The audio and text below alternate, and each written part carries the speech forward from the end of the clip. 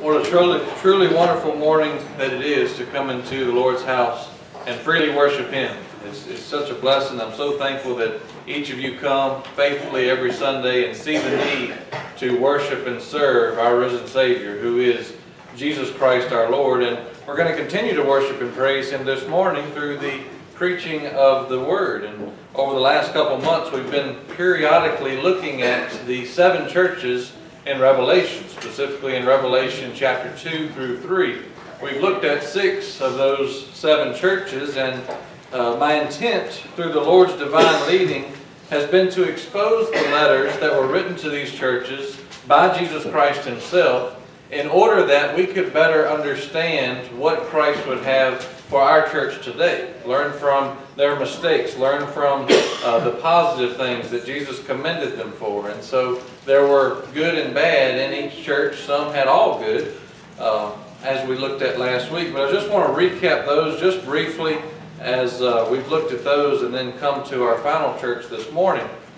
The first church was the church in Ephesus, and they were good at discerning between false and true apostles and prophets, but they had lost the love that they had first for Christ. They had lost their love for Christ. And then we looked at the church in Smyrna, which was called the persecuted church. They didn't have anything that Christ had against them other than He was encouraging them to continue through the persecution, and we looked at that as to how persecution still comes to us through the same means, which is Satan. And so that was the second church. The third church was the church in Pergamum, called the compromising church. And they were called that because their beliefs and the society that was around them had infiltrated the church, and thus they had compromised their beliefs with the ways of the world. And so Christ had that against them. The fourth church was the church in Thyatira, who was described as the corrupt church because they not only compromised with the ways of the world, but they tolerated sin. And so in tolerating sin, that sin not only was a part of their society, but it actually became a part of their doctrinal beliefs within that church. And so Christ gave them the opportunity to repent. Then we looked at the church in Sardis, the fifth church, who was called the dead church because there was only a few left in that church who were working faithfully for the Lord. And we talked about how there are many churches today considered a dead church because there just aren't that many faithful workers for the kingdom of God present within that church any longer. And then last week, the sixth church we undertook last week was a very uplifting one, the church in Philadelphia, found in Revelation chapter 3.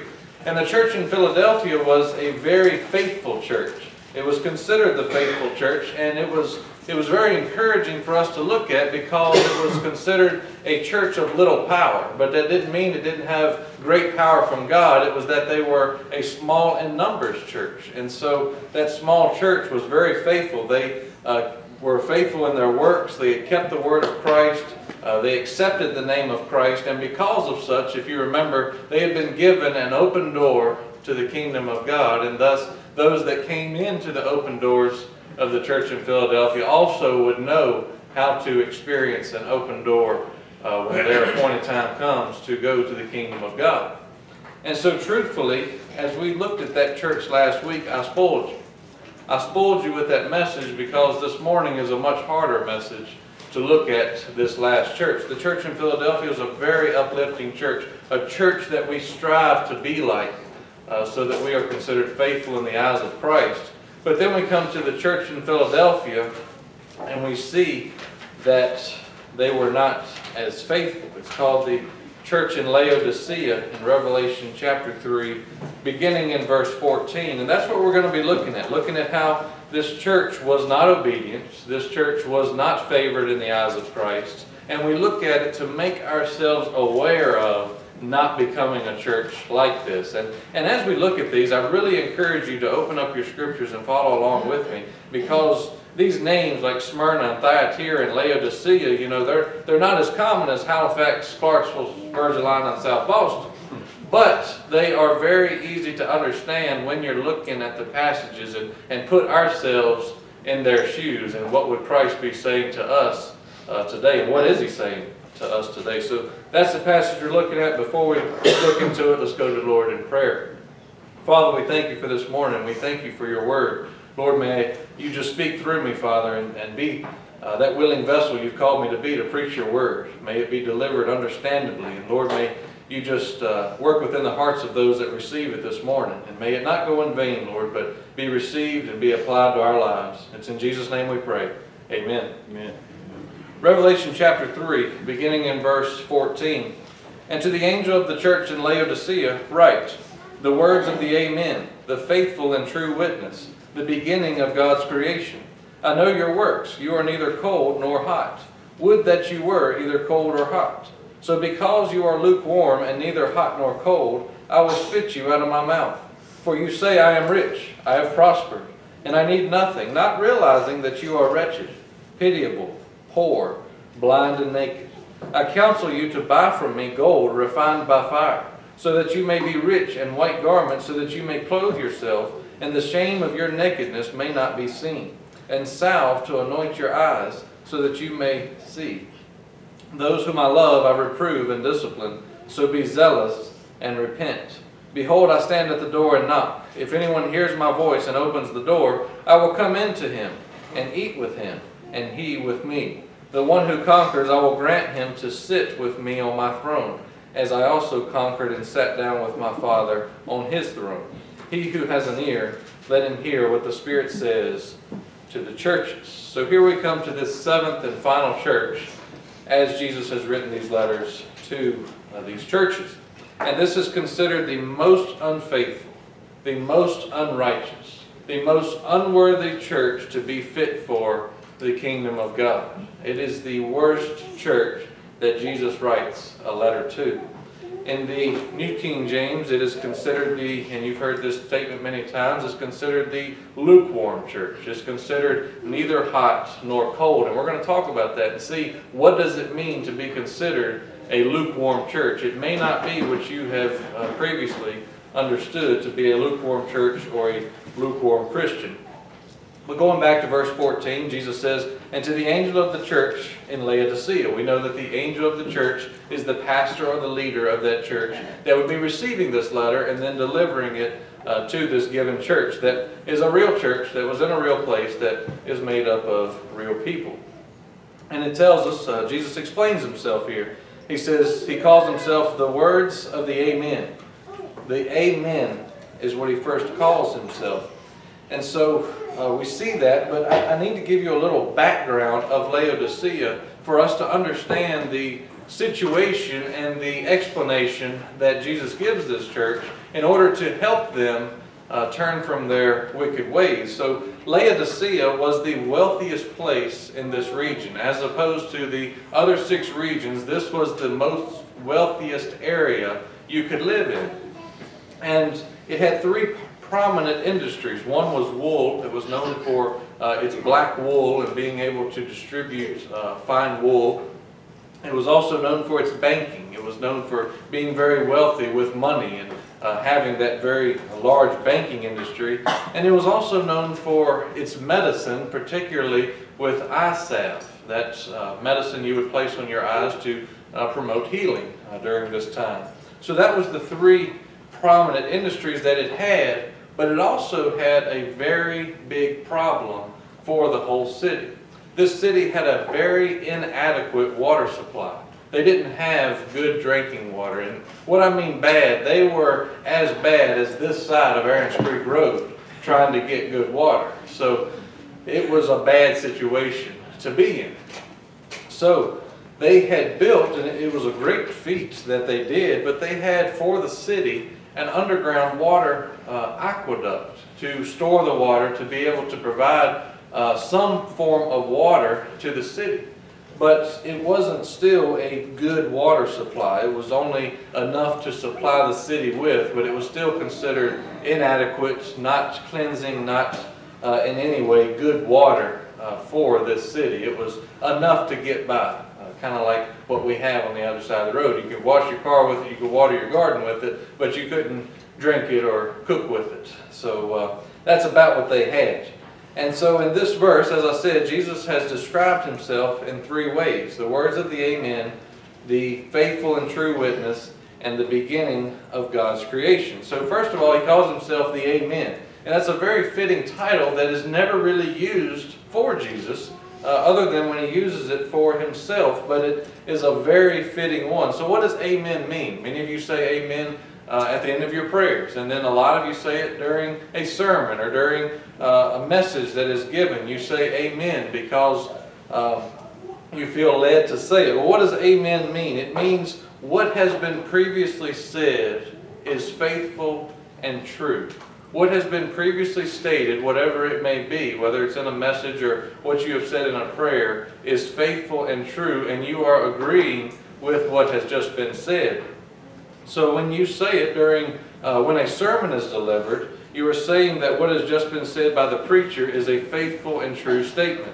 When you say it at the end of a prayer, we're saying it because we know that what we have said to God through our request and through our praises unto Him, we know that He is faithful to answer those prayers and receive those prayers, but also what we have said to God is faithful and true as well. And so we can see that relationship between the faith of God for His people and us unto God. And so that's what Amen means. So as Jesus uses it as a title here, it's very fitting because knowing who Jesus is, what He has done, and the work that He still accomplishes today, we know that He is the definition of faithful and truthfulness.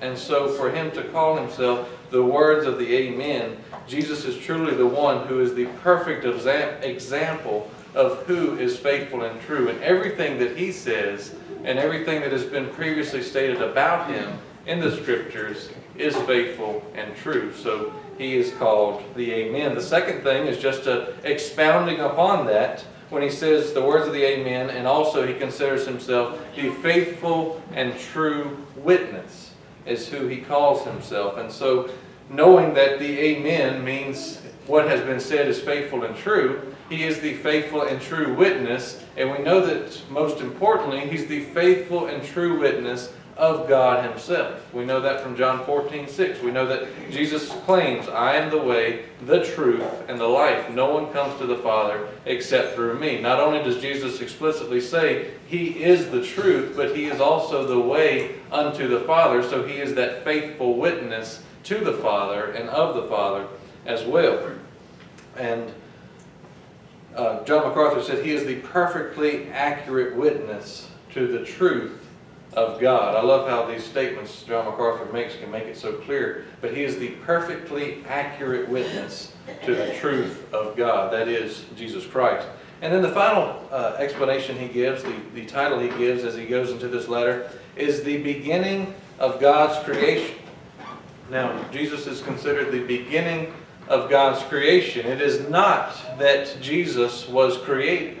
This was a heresy going on during the area of Colossae and during the area of Laodicea as well. So that's why Jesus explains Himself in this way. He was not created by God. He was not, when He came in the form of a child to the Virgin Mary, He was not created then, but rather He was sent then by God to come in that way. And so I had a teacher come in. He was brand new. He was also our assistant principal in the 7th grade in our Bible class. And he came in, and the first statement he made wasn't hello, hi, or this is my name. The first day of Bible class that year, he said, Jesus created the world. And we sat there and said, where did they find this guy? What does he mean Jesus created the world? We know that in the beginning God created the heavens and the earth. Well, in John chapter 1, verses 1 through 3, we find very clearly that Jesus did create the world with God. John chapter 1, verses 1 through 3. In the beginning was the Word, being Jesus Christ. And the Word was with God, and the Word was God. He was in the beginning with God, and all things were made through Him, and without Him was not anything made that was made. And then you can look at John chapter 3, verse 13. It says, no one has ascended into heaven except He who descended from heaven, the Son of Man. And we know that to be Jesus Christ. So He has always been. He is the Alpha and the Omega. He is the essence of God in man form, in the fleshly form. And so we understand that He is the beginning of all creation, as Scripture has taught us and as He has told us here in Revelation 3:14. So we know Jesus is writing the letter. He has called Himself the Amen, the faithful and true witness, and the beginning of God's creation. And then verse 15, He starts to expose this church, this church in Laodicea. And Jesus says, I know your works. You are neither cold nor hot. Would that you were either cold or hot. So every church that He writes to, He says that statement, I know your works. He even said it to the church in Philadelphia when all He had to say was commendable things that that church was doing. So when He says here, I know your works, we're going to see that this church had evil works. They had unfaithful works. They had works that did not prosper the kingdom of God in their given situation. He knows their works, and He is not appreciative of the work that they are putting in. And He calls them neither cold nor hot. And then the ESV has a kind of a different way of putting it, but he says, would that you were either cold or hot. I wish that you were either cold or hot. So what does that mean? What does it mean, I wish that you were either cold or hot? Well, a Christian that is cold is one that has not accepted Jesus Christ, but rather has rejected Jesus Christ. It is the non-Christians. It is the atheists. It is those that have denied the name of Christ. And they don't fit into that category. The hot is the ones that are on fire for Christ. And we know what that means. They have accepted Jesus Christ. They have the Holy Spirit dwelling within them. They're going and they're active within their church and within their community to go out and spread the gospel. And Jesus says, you're neither one of these. I wish that you were one or the other so that I could define what you are so that I would have something to fix. But what you are right now is really hard to fix because you're neither one of those. Rather, what this church was doing, and the reason why they're considered lukewarm, is because they were claiming to be Christians and claiming to know Christ, but they had never accepted Christ as their personal Savior. They thought that they knew Christ, but Christ never knew them as His fellow believers. And so these are considered lukewarm Christians, and Jesus goes on to explain that in verse 16. So because you are lukewarm and neither hot nor cold, I will spit you out of my mouth. And your version may say, I will vomit you out of my mouth. The way this church was living and the way this church was going about its ministry and the way that this church was carrying itself made Jesus sick. So much so that He would rather vomit them out of His mouth than call them a church, to call them a people that was serving Him, because they weren't. They weren't serving Christ. They did not believe in Him. They claimed to know Him, but they never knew Him as their personal Savior. So in doing so and living that life and believing in that way, He would rather spit them out of His mouth, vomit them out of His mouth. They made Him sick to call themselves a church.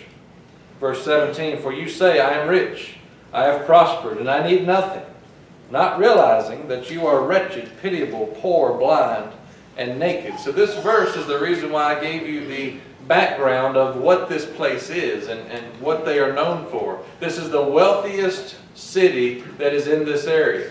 They think that they have it all. They can't need anything else. And if you ever find somebody that think they have it all, they are very, very lost, because they do not have it all. We have not received it all until our appointed time comes and Jesus Christ comes. But this church and the people within it and the area that it is placed in considered themselves rich. They considered themselves prosperous. They said that I need nothing. And Jesus knew that they felt that way.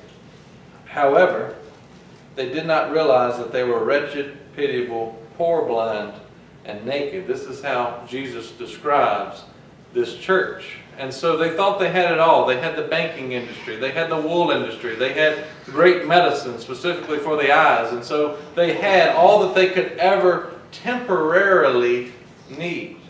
But they had nothing as far as eternity was concerned, except for eternity of damnation. And so I gave you the backstory, and a part of that was the aqueduct. Remember, they have lukewarm water. And so when he calls them lukewarm, they can relate to that because they are receiving lukewarm water day after day. And I can tell you there is nothing in this world that you would want to eat or to put into your body that is lukewarm. I've never had anything that I wish this was room temperature. It would taste so much better. I've never had anything that is lukewarm. Most anything that you eat that is room temperature or drink, you want to spit back up. You want to vomit back up. And that's the water that they were receiving day after day. And so when Jesus explains to the people that they are a lukewarm people, they know exactly what he means, because when he says, I want to spit you up, it's because you are nothing to me. You are not cool and refreshing. You're not cleansing as far as hot water is concerned. And if any of you take a shower with lukewarm water, you know that your day is just, you would rather just go about another day, because that is not a good day. My wife complains about that very much so, because I try to jump in the shower first and I use every bit of it. So the lukewarm water is what she gets, and I apologize for that. It's only been a year. So. But lukewarm water, this was not something, this was a stagnant water, this was a nasty water, this was a dirty water. And so, I'm just looking for my notes here, there was two close by places that had really good water too. It was the sad thing. It was as if Virgilina had very pure cold water, and it's as if Clarksville had very hot cleansing water in this area. And so the two places nearby was Hierapolis, and they were known for their hot springs. They were known for having these hot springs to get in and be cleansed and be washed away from impurities. And so they were known for their hot springs. And then Colossae, which is the same place where the letter to the Colossians was written unto, they were known for their cold mountain stream that ran through the city. And we know that cold mountain streams, how refreshing that can be to drink and to get in, and so on and so forth. And so Jesus knows this church to be lukewarm. You are neither cold nor are you hot. And so we come into verse 18 here, after Jesus has explained that they are wretched, pitiable, poor, blind, and naked. Interesting enough, they're poor. They're considering themselves a rich nation, a rich city, but Jesus calls them poor. He calls them blind, although they're known for making this very powerful, very well-working eye salve to put on your eyes to be able to see better. Jesus calls them blind, and then he calls them naked, and the other industry that they're known for is making wool, making clothes, being able to furnish those things so that they are not naked. And Jesus exposes all three things that they thought they were good for, but Jesus is talking about eternity. And they've got nothing going for them considering eternity in the kingdom of God. And so verse 18 says, I counsel you to buy from me gold refined by fire, so that you may be rich, and white garments, so that you may clothe yourself, and the shame of your nakedness may not be seen, and salve to anoint your eyes, so that you may see. Jesus offers them what they thought they already had: gold, wool, white garments, and this eye salve, so that they may see.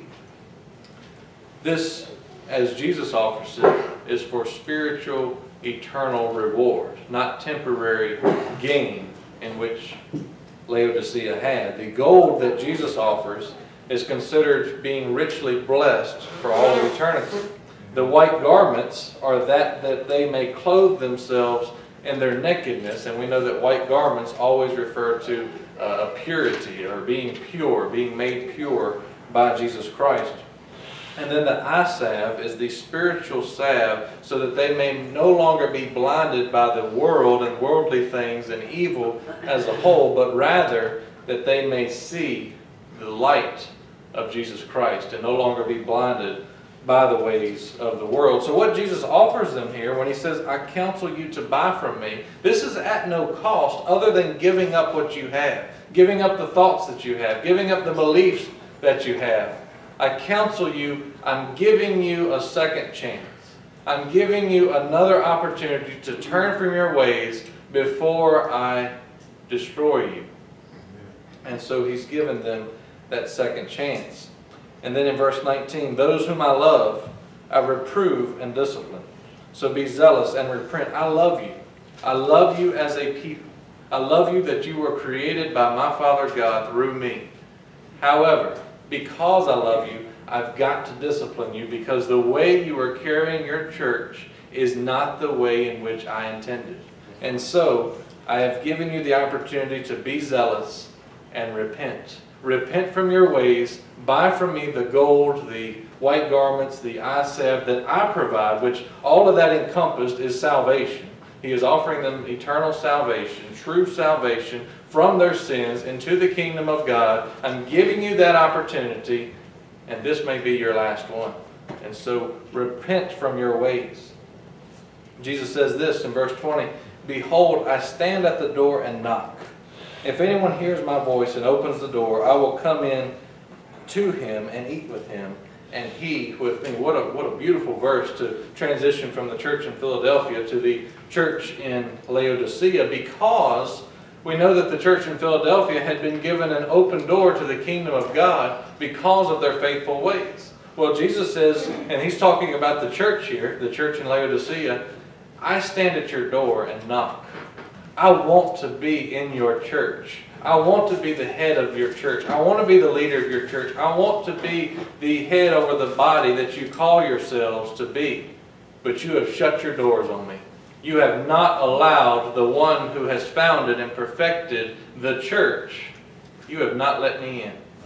There was not one believer in the church in Laodicea, including the one who was receiving this letter, the leader of that church, the pastor himself. There was not one believer in this church.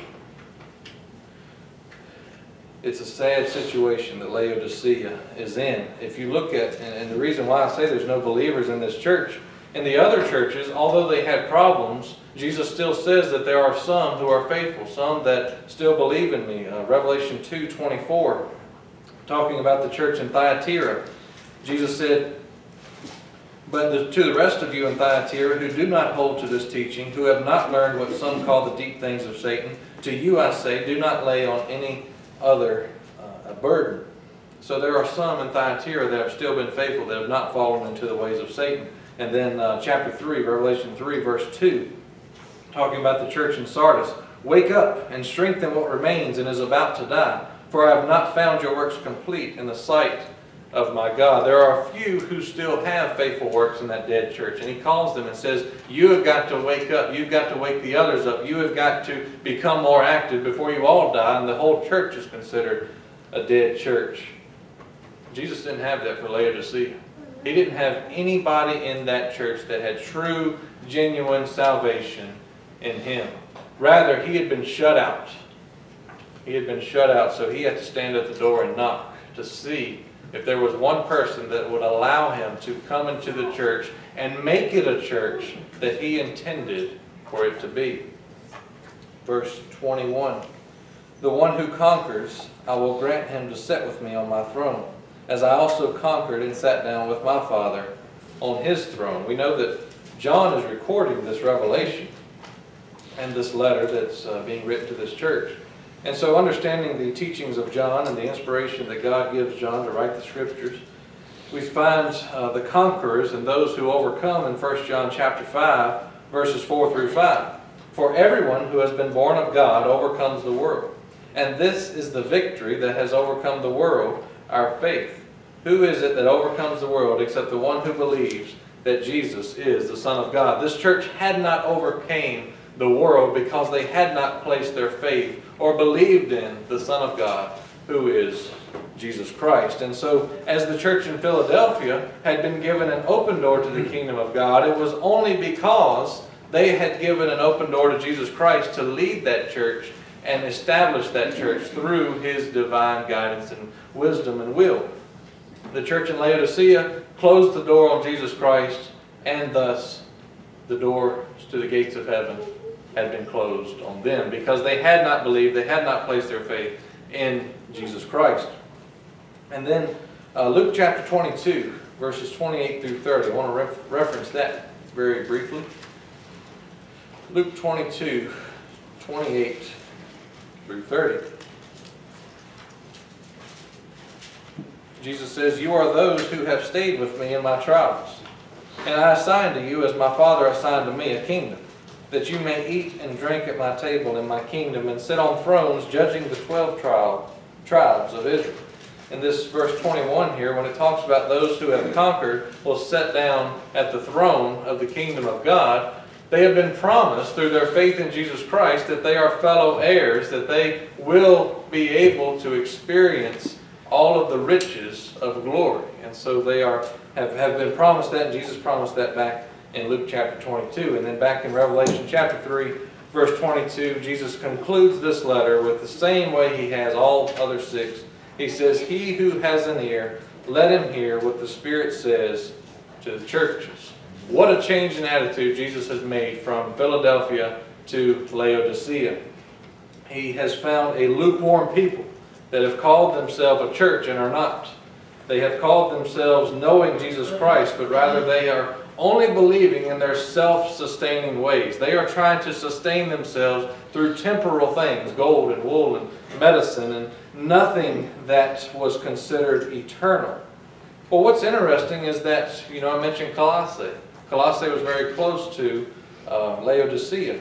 Well, in Colossians chapter 1, verses 15 through 20, when Paul wrote that, he was writing to get rid of a heresy that had developed in this area. And the heresy was who Jesus Christ was, who they believed Jesus Christ to be. And so this is a beautiful, beautiful passage that Paul gives us here in Colossians chapter 1, verses 15 through 20, because it clearly defines who we ought to believe Jesus Christ is. And if we don't want to become a church like Laodicea was, then we have got to believe what Colossians 1, 15 through 20 says about the living Christ, the one and only true Messiah. Paul says this, "He, being Jesus Christ, is the image of the invisible God, the firstborn of all creation. For by Him all things are created, in heaven and on earth, visible and invisible, whether thrones or dominions or rulers or authorities, all things were created through Him and for Him.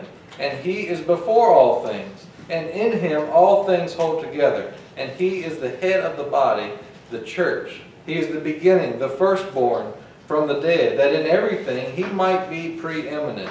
For in Him all the fullness of God was pleased to dwell, and through Him to reconcile to Himself all things, whether on earth or in heaven, making peace by the blood of His cross." Brothers and sisters, if you believe that about Jesus Christ, then the kingdom of God has been opened to you. If you reject that, if you do not accept that, if you claim to have accepted that and never truly have, the gates of heaven have been closed and are not available. The kingdom of God is not available unto you.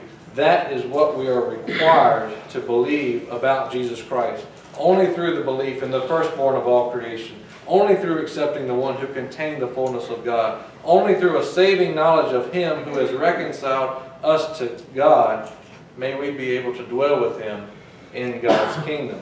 So, the encouragement for today, to not become a church in Laodicea, is to put away your material things. Put away the ways and the things of this world. Focus your minds, focus your hearts, focus your souls on the kingdom of God. That is the only thing that is going to last for eternity. So many times we get caught up with excuses. I got to do this, I got to do that, I got to provide for. Jesus will provide everything that you need in life, and He will continue to do so for all of eternity. He will not do it for those that put their trust in the ways of the world. The ways of the world are sinful. They're fallen. They are imperfect. Jesus is imperfect. Jesus is perfect. Jesus is the way. Jesus is the truth. Jesus is the life. No one comes to the Father but by Him. I want to encourage you and warn you with this final passage in Matthew chapter 7 to close this morning. And I encourage you to ponder on this passage, think about this passage, and carry it with you this week, and truly evaluate your current condition, your faith in Jesus Christ. Do you truly have genuine salvation? Have you truly accepted Christ as Savior? Matthew chapter 7, verse 21. Jesus says this, "Not everyone who says to me, 'Lord, Lord,' will enter into the kingdom of heaven, but the one who does the will of my Father who is in heaven." Let's go to the Lord in prayer.